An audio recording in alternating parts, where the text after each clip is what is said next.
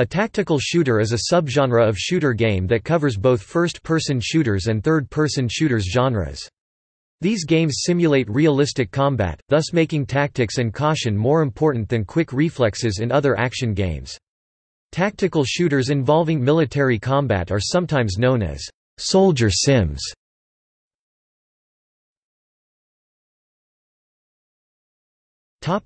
Game design. According to IGN, tactical shooters are about caution, care, cooperation, coordination, planning, and pacing.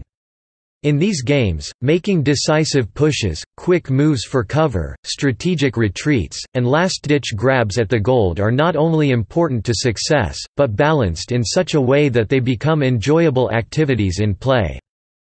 David Treharne of GameSpew identifies 4 criteria for what qualifies as a tactical shooter. Mainly you're looking for the use of realistic constraints of player movement, realistically simulated ballistics and accuracy, squad-based or multiple approach style accessibility, and a low tolerance or low health realistic damage model. Basically, you usually move slower than most shooters, your accuracy is much lower and bullets drop over a distance, you usually have a squad to command, and all of you only being able to take 2 or 3 shots before dying. Tactical shooters are designed for realism. It is not unusual for players to be killed with a single bullet, and thus players must be more cautious than in other shooter games. The emphasis is on realistic modeling of weapons, and power-ups are often more limited than in other action games. This restrains the individual heroism seen in other shooter games, and thus tactics become more important. Overall, the style of play is typically slower than other action games, due to the significantly more punishing gameplay. Jumping techniques are sometimes de-emphasized in order to promote realism, with some games going so far as to omit a jump button. In contrast to games that emphasize running and shooting, tactical shooters require more caution and patience, making use of cover and avoiding being caught in the open. Plus, tactical shooters are usually designed so that shooting becomes inaccurate while running, which increasing accuracy for crouching or prone stances. Players often have the choice of shooting from the hip, hippie, which is less accurate but gives a wider view of the area, or using the scope, iron sights for better zoom-in accuracy but at the penalty of restricted view. Some tactical shooters such as the Infiltration mod for Unreal Tournament 1999 even lack the crosshair seen in other first-person shooters. In order to achieve a high degree of realism, many tactical shooters make use of group-based combat, where the player character is supported by other teammates. While early tactical shooters had simple computer-controlled teammates who offered support fire, the artificial intelligence in later games has evolved with more complex teammate responses such as cover fire mechanics. In games with a sufficiently robust artificial intelligence, the player character is able to issue commands to other computer-controlled characters. Some games in the genre allow players to plan their team's movements before a mission, which the artificial intelligence then follows. Many games also offer a multiplayer online play, allowing human players to strategize and coordinate via a headset. Team-based tactics are emphasized more than other shooter games, and thus accurate aiming and quick reflexes are not always sufficient for victory. The level design usually reflects the game's setting. For example, the player may play the role of SWAT police fighting terrorists or other criminals, or may engage in military combat in real-world conflicts as either battlefield soldiers or special forces commandos. Some games take place in entirely fictional universes, and incorporate elements of science fiction. Each level will have different objectives. Although some levels may simply require that the player defeat their enemy, other levels may challenge the player with objectives such as escorting a VIP safely to a specific location or planting a demolition charge on a target. Levels are often designed with checkpoints or alternate routes.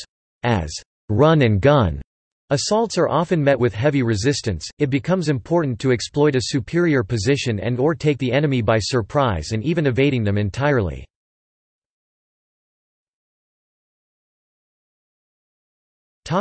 Weapons. Tactical shooters often feature a wide variety of weapons modeled upon actual firearms, being more realistic than run-and-gun shooters.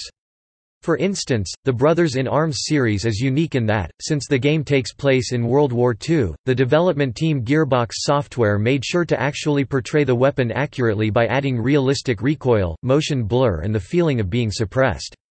They did this by actually testing the weapons themselves and hiring military consultants in the development. However, simulating actual combat is often sacrificed in favor of balance as well as playability. There are often considerable modifications to in-game weapons and ballistics from their real-life counterparts in order to ensure balance in multiplayer.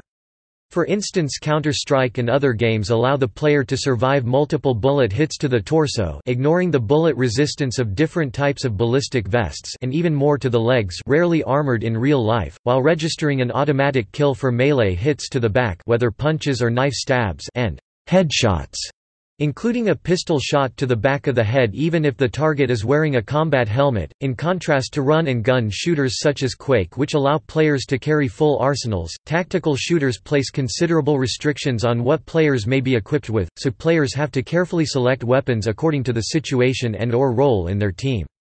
Half-Life, Counter-Strike's system of allowing a primary weapon, assault rifle, submachine gun, sniper rifle, or shotgun, and a secondary weapon, pistol, has been followed by other shooters like Call of Duty 4, Modern Warfare.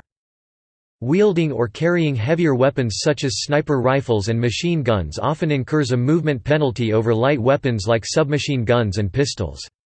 Players often find loopholes in this system, such as in Half-Life, Counter-Strike where they would switch their firearm to a knife in order to run faster. Akimbo, dual wielding of weapons, despite being ineffective and inaccurate in real life, is frequently featured in tactical shooters likely as a homage to films. The Desert Eagle, despite its heavy weight, recoil, and limited magazine capability making it unsuitable for actual military and special forces applications, is frequently found in many tactical shooters as a high-powered handgun option. Examples of these elements are in Counter-Strike and the Call of Duty, Modern Warfare series. 2. Explosives. Due to the problem of grenade spamming, the effect of explosions are often toned down and/or only 1 to 2 grenades are allowed to be carried. Cooking a grenade by releasing the lever to partially burn the fuse before throwing it, to make it harder for an opponent to catch it or run away, is discouraged in real life since fuses are imprecise. Nonetheless, this is an extremely common Hollywood tactic in video games or movies. In first-person shooter video games of the mid-1990s to the mid-2000s, such as Quake and Unreal Tournament, the rocket launcher, which fires dumbfire, unguided missiles, was one of the most prominent multiplayer weapons which largely overshadowed the other weapons available to the player. This was because the rocket launcher had a quick reload, the rocket traveled fast, the warhead had a devastating splash damage which could severely injure or kill when the missile detonated upon a wall, floor, ceiling near the target player, and the blast force could propel and disorient the target. Experienced gamers could take advantage of the blast and risk some injury by rocket jumping. The Rocket Arena mod was created, which focused upon the use of the rocket launcher as the primary weapon. The rocket launcher remained in the sequels but the attributes were toned down somewhat. Lastly, players could carry dozens of rockets which encourages their profligate use. By contrast, shooters such as Call of Duty do not use the term rocket launcher. While they have similar concept weapons, these are modeled after real-life equivalents such as the rocket-propelled grenade, bazooka, and FIM-92 Stinger, several with specific applications against vehicles rather than personnel. These rocket weapons also have very scarce ammo and long reload times, reflecting the limited situations that they are utilized as well as discouraging reckless player usage.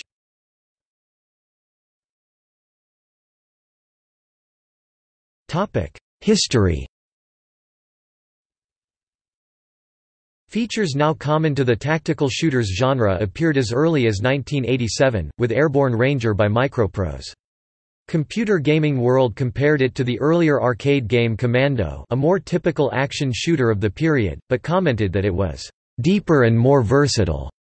The game featured a limited inventory which had to be carefully managed, a variety of mission types which often promoted guile over violence, and the impetus to plan ahead and outmaneuver the enemy, all of which are features common in the tactical shooter genre as a whole.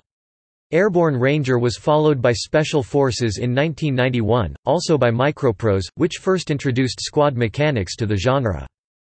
The next technical breakthrough came in 1993 with the release of SEAL Team by Electronic Arts. This game already offered many of the basic features associated with the genre, including utilizing support elements and vehicular units, and running a real-time simulated environment with 3D vector graphics that reacts to the player's actions. Experiments in tactical shooter design were sparse over the next 5 years, and included Terra Nova, Strike Force Centauri, released in 1996, one of first 3D rendered games with squad-oriented gameplay. The first major successes of the genre came in 1998, with games such as Rainbow Six and Ghost Recon, which are credited for defining and refining the genre. Another key title was Delta Force, which emphasized real-world weaponry and quick kills. Other influences on the genre included games such as the SOCOM series, as well as the SWAT series, a spin-off from the Police Quest series of adventure games. Rainbow Six has been credited as a revolutionary game, which defined the conventions of the genre. The game was inspired by the Federal Bureau of Investigation hostage rescue team, and was designed to replicate a team of specialists performing a skilled operation. The game was designed to emphasize strategy in a way that would be fun for players without the best reflexes. The series has since become a benchmark for the genre in terms of detail and accuracy. Some of the most notable tactical shooters have been total conversion mods of first-person shooter titles which have been released for free.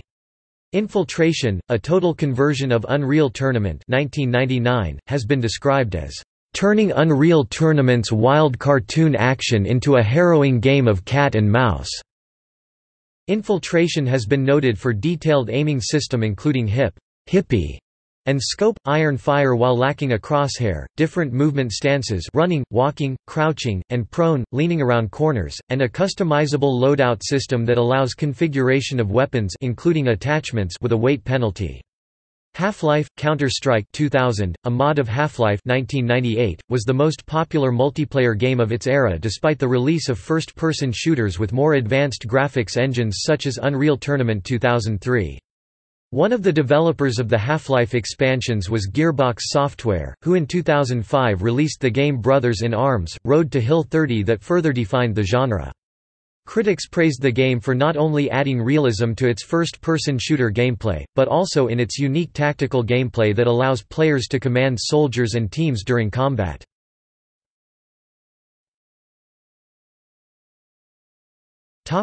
Decline. Since the late 2000s, contemporary shooters such as Call of Duty, Modern Warfare have proven more popular than futuristic first-person shooters such as Quake and Unreal, although the field of true tactical shooters has been largely neglected by developers since the mid to late 2000s. Even traditionally tactical shooter series like Rainbow Six and Ghost Recon have seen their sequels drift away from tactical realism towards cinematic action-centered themes, as can be witnessed by e.g. contemporary Rainbow Six sequels which completely do away with the series' iconic pre-action planning stage last encountered in Rainbow Six 3, Raven Shield, or the overly futuristic settings of Ghost Recon, Future Soldier, which provides players with invisibility cloaks and shoulder-mounted anti-tank rockets while failing to adhere to simple tactical realism paradigms like one-shot one-kill. VBS2 and its successor VBS3 is a military tactical shooter simulation used for dismounted infantry training by the USMC, the U.S. Army, and a number of the NATO armed forces. Its new Pointman user interface combines head tracking, a motion-sensitive gamepad and sliding foot pedals to increase the precision and level of control over one's avatar, enabling users to more realistically aim their weapon and practice muzzle discipline, to take measured steps when moving around obstacles or cover, and to continuously control their postural height to make better use of cover and concealment.